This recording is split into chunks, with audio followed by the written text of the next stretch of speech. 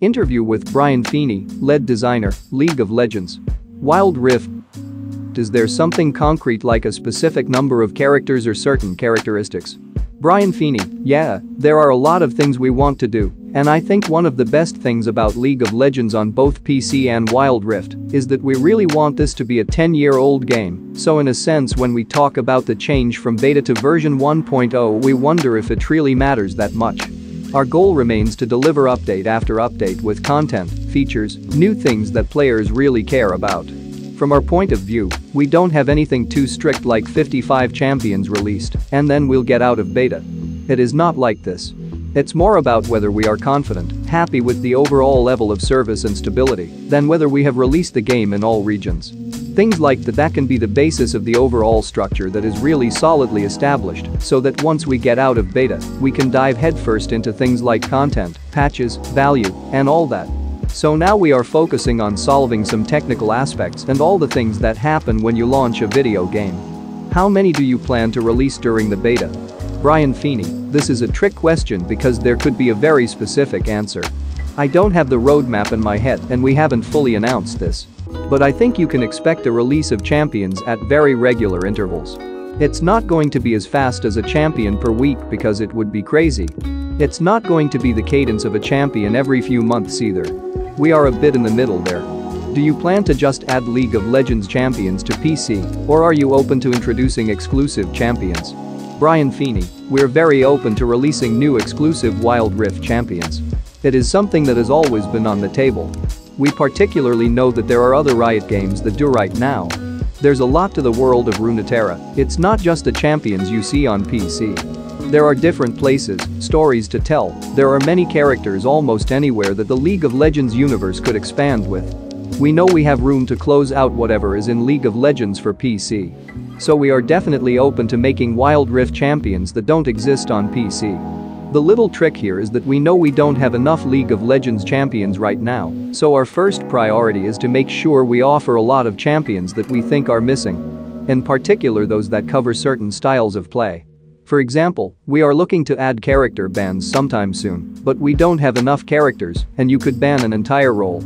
So we want to make sure we have enough champions on our roster that players already know and love before we try to expand into our territory. Our main goal is to keep getting characters that are in League of Legends for PC. Do your plans go to launch these characters simultaneously in Wild Rift and League of Legends for PC? Brian Feeney, I think this is a case-by-case issue.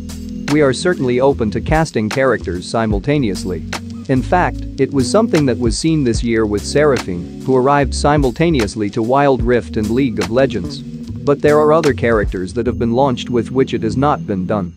If League of Legends for PC is developing a new champion and we want to adapt it as well, it needs to be sufficiently advanced so that we have time to adjust and implement that champion, and that is something that complicates the roadmaps a lot. Wild Rift features to the PC version of League of Legends. Is this a possibility? Brian Feeney, it is certainly possible. Obviously now we are working from our homes, but before we were literally in the same place. I could throw a ball of paper at a League of Legends developer from my desk. We work very closely with each other and talk to League of Legends designers every week. Sometimes it is something more than every week, it depends a bit on the projects we work on and what we collaborate with. We have a very clear idea of what the rest are working on, and there are things created for the PC version that we have adopted because we have a lot of visibility of what they are doing and of some playable changes. An example is pre-season changes to objects. There was a lot of collaboration and close communication for things that were like, this can work particularly well with us, let's try this. We have talked a lot and in depth about these details. What are your plans for role queuing in competitive games? Brian Feeney, we certainly know the problem. It's something we contemplate at launch. Unfortunately, these things always happen in game development, that as you get closer and closer to launch, you have to make important decisions as to what you can offer and what you cannot offer, and you wonder if you delay the launch of the game. I play for a particular characteristic. And this is one of those things.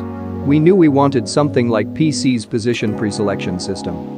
Not necessarily the same implementation as League of Legends for PC, but we know there is a lot of value in letting players have control over the positions they have to play.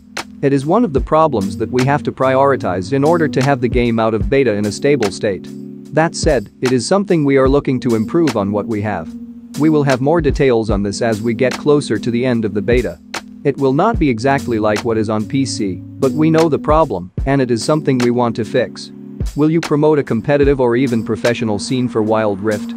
Brian Feeney, we certainly want to support the competitive scene. We know there is interest in it, and in fact, I think we've already seen a lot more interest in Wild Rift than we expected, which is phenomenal. This has made us rethink some things and rethink our approach. We know there is a competitive market and we want to support you. The problem with this is that we think we have to be careful about jumping too fast and saying, hey, this is an expert and setting up a whole big infrastructure when there might not be enough demand or support. Are you open to somehow introducing Wild Rift into League of Legends World Championships? Brian Feeney, we are, of course, open to all kinds of options in that regard.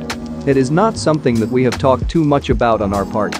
Our attention has focused on the fact that we know that to have any type of competitive scene, although the reception has been very positive, and we have the mastery of jugability that the game can bring there, at the same time we know that we lack basic characteristics they would need for any competitive scene right now. Our attention right now is on building the infrastructure in the video game part. Some examples are spectator mode and replays. You need it for any competitive scene. These are things we are working on but are not ready yet. That's the kind of thing we're prioritizing on the game side before unlocking whatever strategy we take going forward. Going back to the game in general, what do you think Wild Rift is missing right now? Brian Feeney, obviously we know that gamers want a lot more content, in general. We released the game with a fairly small roster of characters and we want to expand it. There are infrastructure issues that we are working on as well, such as increasing the supported devices, improving some performance options.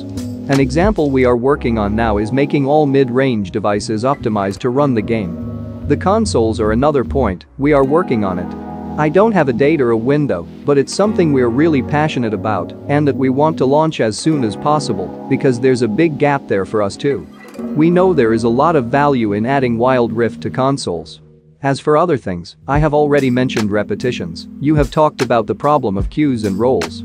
These are things that we know, that we work on and that we hope to carry forward. You know, we want to improve the player experience.